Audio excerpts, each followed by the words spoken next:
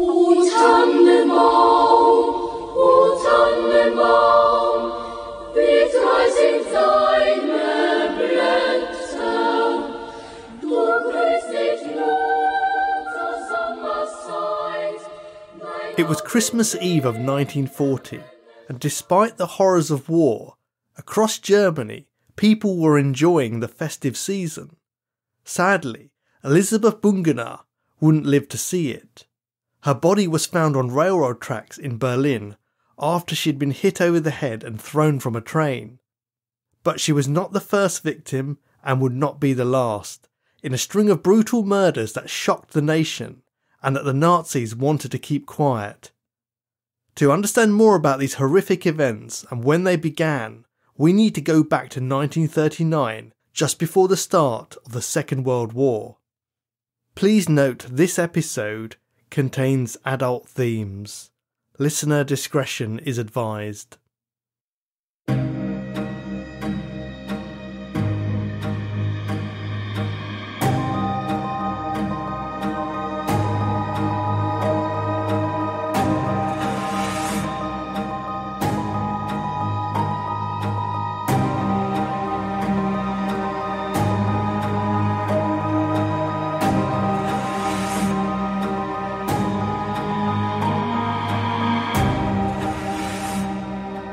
Hello and welcome to the first episode of Prash's Murder Map. Today we're going to travel back in time to Nazi Germany just before the beginning of World War II and board the fast city train known as the S-Bahn. Thanks to the blackout, the nights were darker than ever, and inside the train there was only a glimmer of light to stop you stumbling. It was through this darkness that a remorseless serial killer crept, so on our journey, remember to keep your eyes wide open and don't trust everyone who wears a uniform. In 1939, warring events had been occurring in the garden area adjacent to the train tracks in Berlin near Rummelsburg S-Bahn station. There were rows of allotments for people to grow fruit and vegetables, keep a shed and store gardening equipment if they didn't have any land attached to their own home. About 8,000 people lived in and around this suburb area, including a number of railroad employees, as it was conveniently close to the train station, and many people would walk through the gardens to reach it to travel to work. It was pleasant and green, full of cherry trees, chestnut trees, bushes and grasses, but thanks to the recent blackout imposed by the government, you couldn't see much of it after the sun went down, as all the streetlights were turned out to make it harder for British planes to drop bombs. Only the moon lit the way for pedestrians, but people were permitted to shine a flashlight on the ground very quickly to prevent them tripping, but then had to turn it off again straight away. Several reports were heard of a man scaring women by shining a flashlight or his bicycle light in their faces at night. By shining a light so high, he was violating the blackout and risked a hefty fine if he was caught. Penalties for crime during the wartime blackout were much harsher than usual.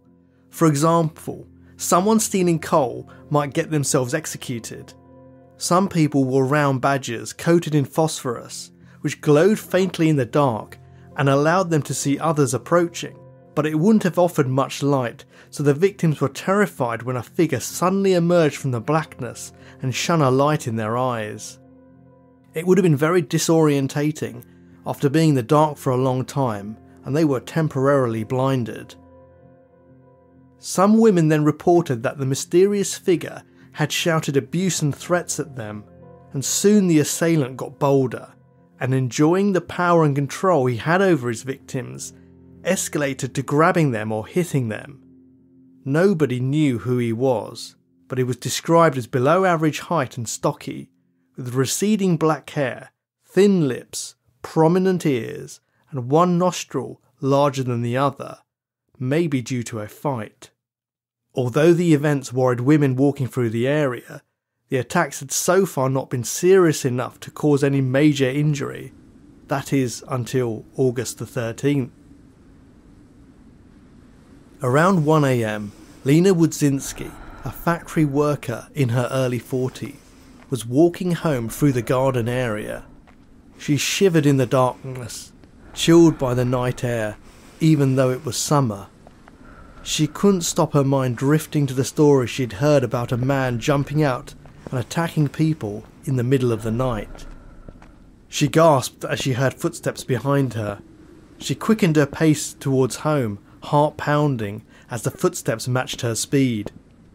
She quickly shut her garden gate behind her and ran towards her front door, but a heavy-set man followed her in, hit her over the head and knocked her to the ground. She was concussed, still conscious, but unable to call for help, as the assailant stabbed her in the back 4 times. Throughout the bloody frenzy, he didn't utter a single word. Fortunately, she was able to drag herself into the house to safety and reach the phone. With hospital treatment, she was lucky to survive, but couldn't give the police a description other than the man's approximate height. After the attempt on Lena Wodzinski's life, there were further reports of harassment and flashing lights into women's faces in the garden area. It was possible the attacker had been scared off by his failure to kill Lena and returned to his more familiar MO for a while. Unfortunately, it didn't take him long to pick up his knife again and embark on a journey from which there was no return. On December 14th at 1:15 a.m, 19-year-old Herfa Jablinski was walking home after work through the garden area. At this time of night, the area was deserted. She heard footsteps behind her and started to hurry, remembering the stories she read in the newspaper. She started to run, but her pursuer broke into a run too. Panting and terrified, she considered knocking on the door of one of the houses, but realised that everyone would be asleep, so she continued running towards her home as fast as she could. Her pursuer caught up and stabbed her in the neck in deathly silence, not saying a word. She screamed and he ran away, worrying about being caught. Herfa had her wound stitched at the hospital and survived. The attacker had now made 2 serious attempts on women's lives. Once again, things went quiet, proving that the attacker was clever and was able to adapt and control his urges if he had to. He was worried that Herfa might have had a good look at him and was unsure how much the police knew. But he continued stalking the garden area at night, shouting at people and scaring them with his flashlight. He didn't strike again so violently for another 8 months. On July 27, 1940, 25-year-old Gertrude Niesvant was on her way home to her parents' house. The mystery attacker had learnt from his previous attempts that breaking into her run too soon would spook his victim, and they were more likely to get away, so he followed her at a normal pace and caught up with her just as she reached the porch of her parents' home. This was the first time he was heard to speak. Are you going in here? Of course. Leave, or else I will yell. Shh. Don't say a word. He then hit her over the head and stabbed her in the neck with a pocket knife. Thankfully, he missed the artery and she managed to cry out. Panicking that her family or neighbours would hear, the attacker ran away, and Gertrude became the 3rd survivor of the vicious assaults. 3 weeks later, Julie Schumacher became the 4th. At 11 p.m. near Rummelsburg S-Bahn station, someone flashed a torch in her face. The attacker was evolving, learning that he had to subdue his victims more quickly before they had a chance to scream, so he hit her over the head with a lead cable hidden in his jacket sleeve. She collapsed unconscious and was sexually assaulted. So by August 1940, there had now been 4 attempted murders and at least another 20 cases of less violent attacks or harassment in the garden area, although there could have been more of these, as some victims might not have thought it serious enough to report. After this, the attacker realised that the S-Bahn station and the train itself might be a better hunting ground. In an empty compartment, his victim's screams would never be heard, and they wouldn't be able to get away from him. It was dark on wartime Germany's trains. They only had a pair of incandescent bulbs every 6 feet, suspended from 2 rails running along the carriage roof. When the blackout was enforced, it was darker still, as only 1 bulb in each pair was lit, giving the effect of a zigzag pattern of lights. People could just about see inside the train, but not very well. The outside of trains were painted with phosphorus for safety reasons, so travellers waiting on the platform could see it arriving. On September 20th, 1940, Gerda Cargill had fallen asleep on the S-Bahn train after a long day. She woke up to find she had missed her stop, so she got off at the next station, Ransdorf, and waited for a train going back the other way. She was worried in case this invalidated her ticket and she'd have to pay a fine. When the train came, she gratefully boarded the third-class compartment and was approached by a man in a railroad uniform who asked her if she was all right. She explained the situation, and he suggested she ride with him in the second-class carriage. Although in fact the man didn't have anything to do with ticketing, his uniform inspired trust, and Gerda assumed he would back up her story if an inspector checked her ticket. Little did she know the official-looking railroad worker would turn out to be a violent killer. At that time only long-distance trains had first-class seating, and S-Bahn commuter trains had just had second and third class. The second-class compartments had far fewer passengers than third class, which explains why the attacker chose to move his victim there. He kept a close eye on the doors, noticing how many people boarded the train at each station so he could plan when to strike, knowing that the time between each station was only 3 to 5 minutes. Just after 11:30 PM, as the train was pulling out of Valheide station, he made his move. Before Gerda realised what was happening, he had his hands around her throat. Luckily for her, he didn't realise how hard it was to strangle someone, as you need at least 11 pounds of pressure against a carotid artery for 10 seconds to render the victim unconscious. If pressure is released immediately, the person will regain consciousness, and only after 50 seconds of continued oxygen deprivation will they be likely to die. When she fell unconscious, he believed he'd killed her. He needed to get rid of the body before the next stop, so he opened the doors, and with the thrill of the wind whipping around him as the train sped along, he hurled her out into the night, throwing her purse after her. He didn't steal any of her belongings. He shut the door before the train arrived at the next stop, Karlshorst. It had been the most exciting experience he'd ever had, the rush of power over someone's life and death. Miraculously, despite being thrown out at around 40 to 50 miles an hour, Gerda survived. She landed on a soft pile of sand by the side of the track, but spent weeks in hospital and suffered from chronic headaches as a result of her injuries.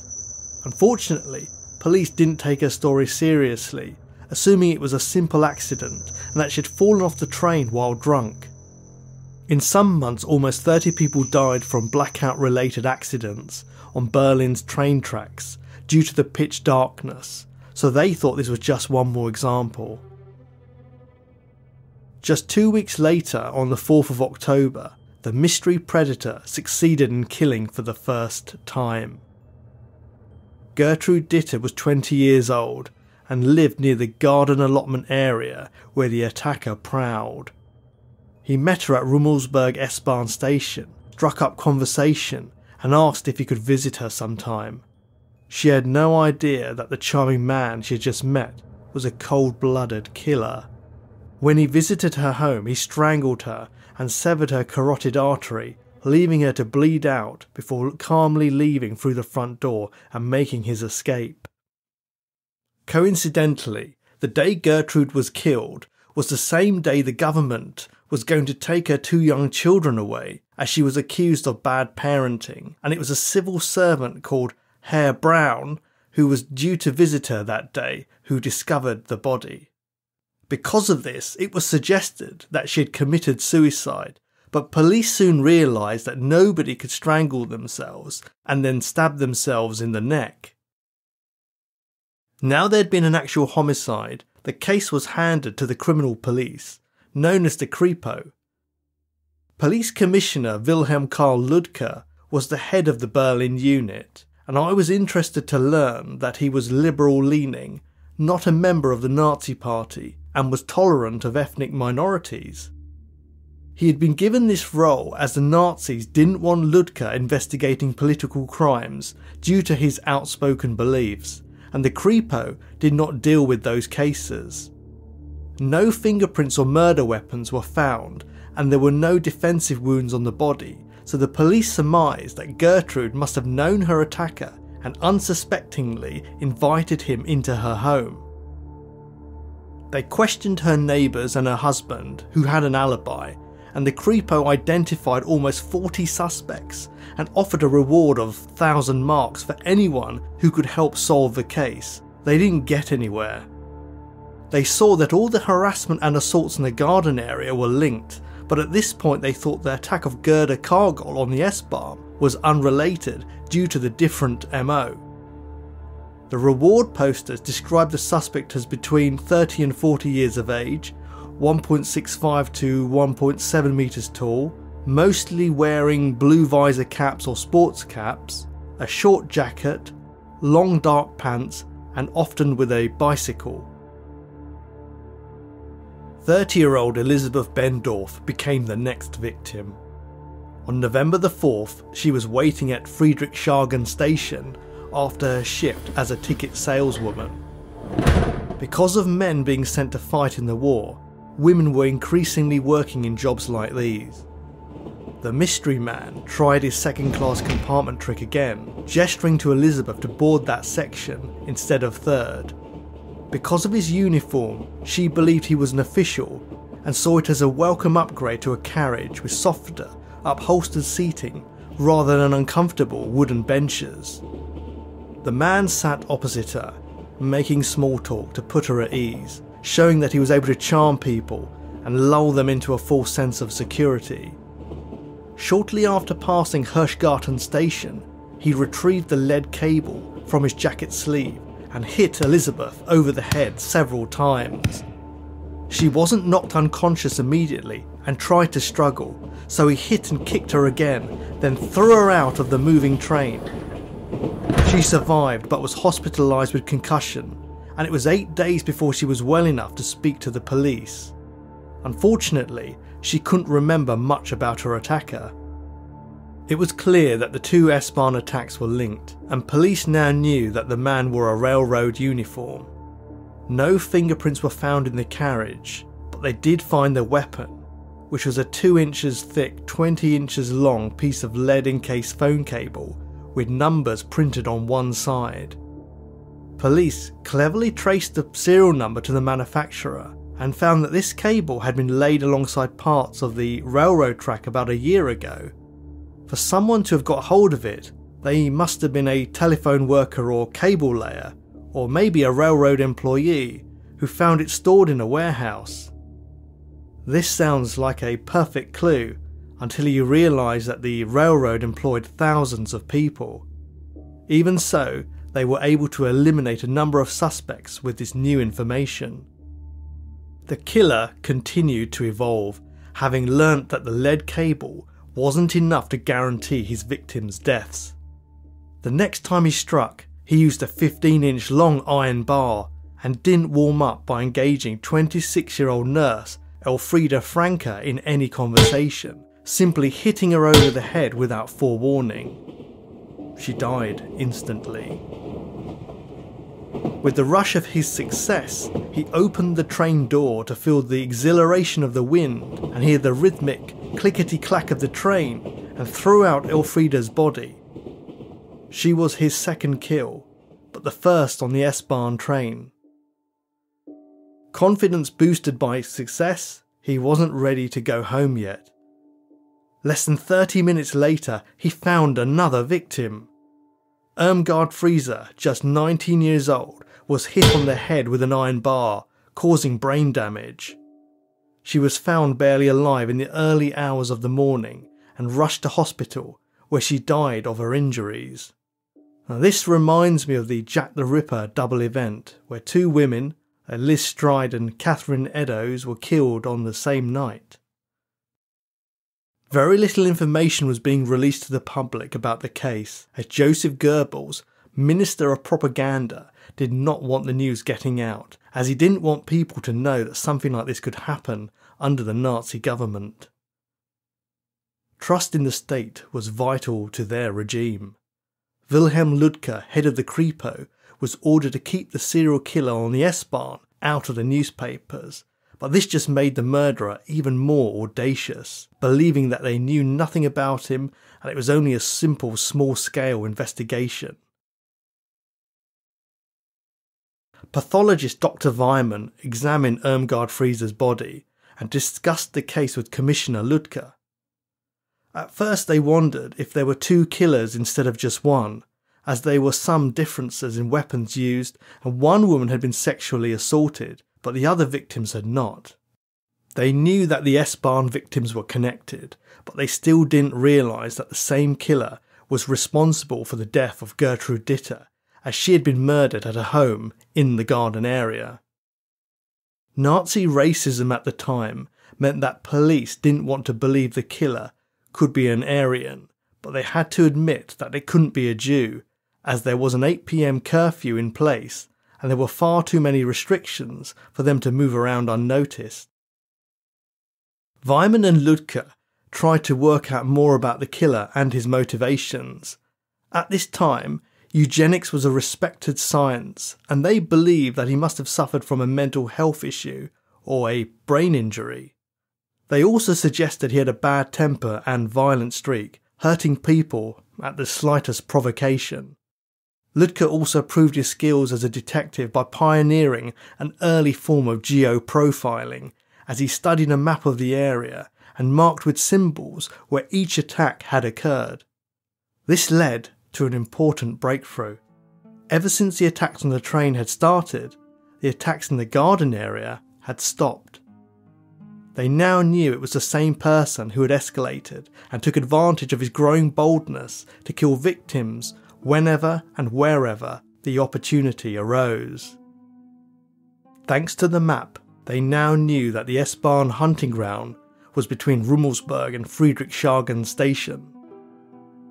To catch the killer, police officers were posted at all 8 stations along the line, wearing railroad uniforms as disguises. Female police officers were also used as a trap to lure the murderer. Funnily enough, this reminds me of Jack the Ripper again, as they also tried a similar method to tempt the killer out, although in those days, the male officers dressed up as women. A policewoman would board a train with a male officer in plain clothes who would keep an eye on things from 3rd class while she sat in 2nd. It nearly worked. One policewoman saw a suspicious man advancing towards her, looking as though he was planning to attack, but at the last minute he stopped, almost as if he intuitively sensed something was wrong. He had heard rumours from fellow railroad employees about the police tactics and probably suspected what was going on. Or maybe it was what they call killer instinct, as murderers often have the ability to profile their victims, just as detectives profile killers. Terrified that more officers would be waiting at the next station to catch him, he took drastic action. Instead of throwing a victim out of the train, he opened up the carriage door and threw himself out. Unfortunately for everyone else, he landed safely without breaking his neck. The policewoman reported that he had been of average height and wore a hat and black jacket that looked like a uniform, but the poor lighting prevented her noticing any other details. After this, male police actually started dressing up as women, just like in the Jack the Ripper case. They rode the train around midnight, but the killer adapted. As a railroad employee, he must have heard about it through his job, so he started attacking women in the early hours of the morning instead. The body of Elizabeth Bungener was found on Christmas Eve by railroad workers. She'd been hit over the head and thrown from the train onto the tracks. At first, police thought it might be suicide, as there was a note in her handbag classing her as psychologically unfit for work. But her bag had been found about 1,000 feet further on from her body, so they soon realised it would have been impossible. It was chilling that the killer's MO had so cleverly evolved to avoid the police night shift decoys. He never seemed to take any souvenirs from the victims or revisit his crime scenes. But at least police now knew that he knew about their movements, confirming that he must have somehow been getting inside information, confirming their suspicions that he was indeed a railroad employee. Just 5 days later, Gertrude Sievert, aged 46, was found on the tracks close to death, having been attacked with an iron bar, and did not survive. She was the 5th victim who had been attacked and thrown from the train, and this was the 2nd time the killer had struck on a Sunday morning. The following Sunday, it was 5 months pregnant Hedvig Abauer who met an untimely end. For some reason the iron bar wasn't used this time, but she was punched, kicked and strangled before being thrown off the train, succumbing to a head injury from the fall and dying in hospital. Commissioner Ludke wanted more information to be put out in the press in case anyone could help identify the killer. Goebbels allowed some basic details to be printed with a brief description, but was reluctant to have it covered extensively in the media because of the embarrassment it could cause. A violent murderer was on the loose, and the authorities apparently couldn't do anything about it. A decree was passed which called for Nazi Party members to volunteer to accompany lone women on the train at night time. Ironically, it would turn out the killer himself volunteered for this programme. Eventually the Kripo would discover that he was a trusted member of the SA or Brown Shirts, violent Nazi thugs who did Hitler's bidding. Of course, he couldn't attack the women he accompanied, as he would be found out too easily, but inserting himself into the case in this way meant he learnt even more details about the investigation, allowing him to stay one step ahead. Pregnant Joanna Voigt was next to die on the S-Bahn, and the pressure on Commissioner Ludke was mounting. As Sunday appeared to be one of the killer's prime times to strike, he gathered as much manpower as he could, about 100 policemen, to round up and question any passengers along all 8 stations on the route on a Sunday morning. They did this for 2 weeks in a row, but didn't find anyone suspicious. The reward was increased to 13,000 marks, and Ludke persuaded his superiors to agree to more information being published in the newspaper. With no further progress made, Ludke formed a clever plan. On July the 1st, 1941, he publicly announced from that day police would cease monitoring of trains in the area. The ploy was believable, as Germany had recently broken the non-aggression pact with the Soviet Union, so with war on 2 fronts, resources would be needed elsewhere. The killer fell for it and grew bolder, killing Frieda Kortziel and carelessly leaving the iron bar near the tracks. Police took plaster moulds of footprints found near Frieda's body and discovered they were a specialised shoe with thick rubber soles made by the manufacturer Salamander, but despite this, they were no closer to finding the criminal. When the Kripo interviewed a railway worker and asked if he was suspicious of any of his co-workers, they finally got the hint they needed. The man didn't know his colleague's name, but said he was known to jump over the fence and disappear from his duties. Once he had asked where the man was going, and the reply had been that he was going to see a woman. Although he didn't know his name, the worker was able to point out which building he worked in. Signal Tower VNK at S-Bahn Rummelsburg Station. From this vital clue, it was easy to find out who he was. His name was Paul Ogorzow. Now, I've actually checked the pronunciation of the surname and I found the correct pronunciation is Ogorzow, although some documentaries pronounce it Ogorzow. I spoke to a German who clarified this, so we'll be pronouncing it as a normal German-speaking person would do. He had a minor criminal record for burglary, but had been exonerated when the Nazis came to power, as Hitler had pardoned all Nazi Party members of any previous crime. Ogorzow was a brown shirt and a loyal party member, and although he seemed like a normal family man, the facts were suspicious. Working alone in the signal tower, he had plenty of opportunity to commit the crimes, as nobody could vouch for him, and he'd been known to ditch work for hours and reappear later. He couldn't account for every single occasion he'd gone missing. On the same day that the UK and the Soviet Union signed a pact to fight together against Germany, Detective George Hauser picked up Ogorzow for questioning. He wasn't sure if there would be enough evidence. His build matched the descriptions of the killer, but there were no other obvious features that would identify him. Some blood was found on a pair of trousers in his home, but there wasn't enough to determine blood type. His story was that his wife had been ill and bleeding, which she confirmed. Cleverly, police asked her about this before confronting Ogorzow while he was in custody, so they wouldn't have had time to agree a story beforehand. Would they be able to find enough evidence to convict him? Without advanced forensics or DNA at their disposal, the Kripo had to be resourceful. 2 surviving victims of the garden area attacks were asked to identify him, although it wasn't done as part of a lineup, as they stood Ogorzow in the garden area and pointed him out, asking, "Is that the man that attacked you?" This could be seen as leading, especially without any other people to compare him to. One victim said she was certain it was him, but the other couldn't be sure. Even so, Ogorzow started to worry, although he tried to act unconcerned. He admitted to the harassment in the garden area, confessing to the lesser offences to give himself more credibility. The Kripo asked him to show them each spot where the assaults were committed. This was a strategic move by the police which paid off. It lulled Ogorzow into believing he would get away with the minor charges only, and that they didn't think he was really a murderer.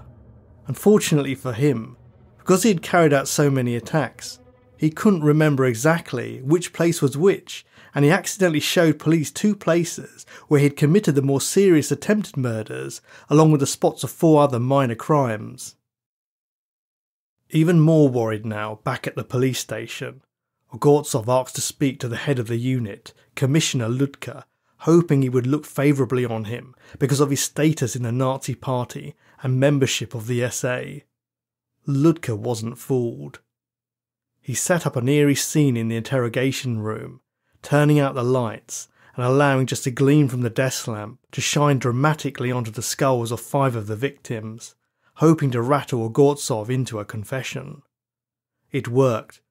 Ogorzow begged for Ludke's help, still believing his status could save him. Ludke convinced him that they already had enough information to prosecute, and the only way he could help himself was by revealing the truth about his crimes. But Ogorzow was a clever killer, and had more than once shown the ability to adapt and think on his feet. He had no choice but to confess to the crimes, but tried to throw a spanner in the works by lying about the murder weapon he used, knowing that this might invalidate his confession in court if it didn't fit the facts. "I killed them with my bare hands." He was an incredibly organised killer, able to adapt to the changing situation as we saw earlier, when he either toned down the attacks and reverted away from the trains back to the garden area when he felt under threat, and even changed the times of his murders to avoid the police decoys on the train. Ludke persevered and contradicted him, accusing him of lying. Eventually Ogorzow broke down and confessed to everything. He was shaking with fear and admitted that he had returned to the scene of the first murder to look at the body, but rather than being excited to see his work, as most serial killers are, he was sickened and after that time no longer returned to look at the victims' remains. On July the 18th, it was officially announced that the S-Bahn killer had been caught. So what do we know about Ogorzow? He was born in 1912 as Paul Saga, but we don't know anything about his childhood or if he ever showed any signs of the McDonald triad of fire starting, bedwetting and animal cruelty, which might have indicated he was likely to become a killer. He was adopted aged 12 by Johann Ogorzow, and his first job was as a farm labourer before moving to Berlin and working for the railroad company. Paul Ogorzow was one of the early members of the Nazi Party, joining before Hitler's rise to power in 1933, so he had a good reputation and high status, as those who joined early were considered true believers. As a senior squad leader in the SA, he did Hitler's bidding and would have happily beaten up Jews or other political rivals, so he would have quickly become desensitised to violence. Luckily for him, he wasn't of a high enough rank to be at risk on the night of the Long Knives, when Hitler purged and disposed of many of the leaders. Ogorzow lived at Dorotheastrasse 24, or number 24 in the garden area, giving him ample opportunity to commit the murders. When he first joined the railway company in 1934, he was a temporary worker laying tracks, and this had turned into a permanent job as a signalman at Rummelsburg station. His job also included handling faults on the lines, getting rid of ice or snow in winter, and replacing gas cylinders in the signals.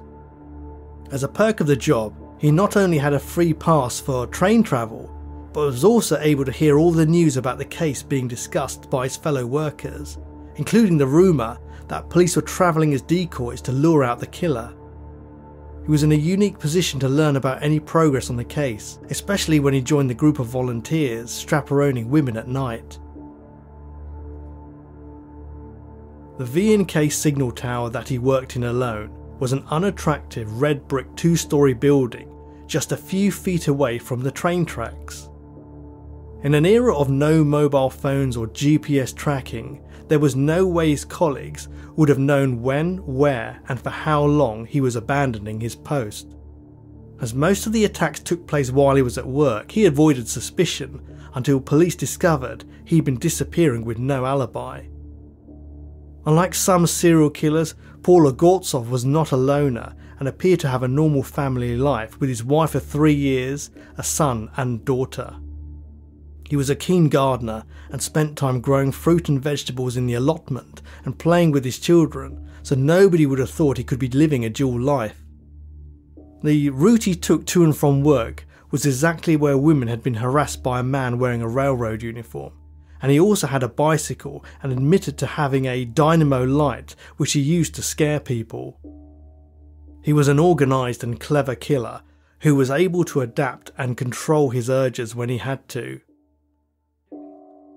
When the police stepped up their investigations, he scaled back and showed more caution, becoming bolder again when they falsely announced they were stopping surveillance. To escape the death penalty, Ogorzow claimed he'd had head injuries earlier in his life, which gave him a compulsion to kill, and he begged to be taken to an asylum to treat his headaches and blackouts. True to his Nazi Party ideals, he even blamed a Jew, saying that he'd been treated by a Jewish doctor whose medicine worsened his condition and left him with no control of his faculties. But Ogorzow was found physically and mentally fit, and despite his pleas of being a family man and not having intended to kill the victims, only to attack them, he was indicted for 8 counts of murder and 6 attempted murders. He didn't have long to contemplate his fate, unlike in the American justice system where prisoners sit on death row for years or even decades. In the German system there were no appeals.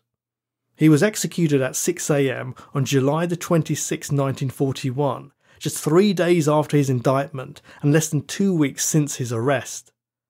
He was killed by beheading with the guillotine, and gruesomely a bill was sent to his wife afterwards, demanding payment for the wear and tear on the guillotine blade. Sometime later, Goebbels and SS leader Himmler had a series of short detective stories created based on the Ogorzow case to give a good impression of the police and restore the public's faith. 500,000 copies were printed and sold out rapidly. After the Berlin Wall was brought down in 1989, the S-Bahn expanded rapidly and served passengers from East and West Berlin. Today it carries around 500 million passengers every year and links with the U-Bahn, the underground or subway system. In 1998, the VNK signal tower that Ogorzow worked in was decommissioned, then destroyed in 2015 to make way for a new bridge. Although the tower has been demolished, the memory of the horrific murders he committed cannot be so easily removed. Millions of Germans died during the Second World War, but the murder victims should be remembered equally alongside those killed in the conflict.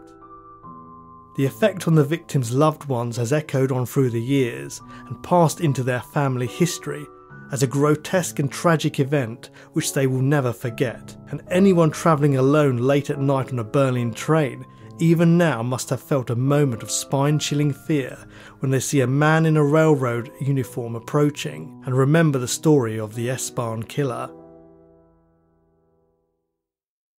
You've been listening to the Prash's Murder Map podcast. I hope you enjoyed the show. You can follow me on Twitter at Prash's Murder Map, visit prashasmurdermap.com, or email me comments to prashasmurdermap@gmail.com. I'd love to hear your opinions on this episode. Next episode, we'll be taking a trip to England to visit a confectioner. Sounds sweet? Well, don't be fooled.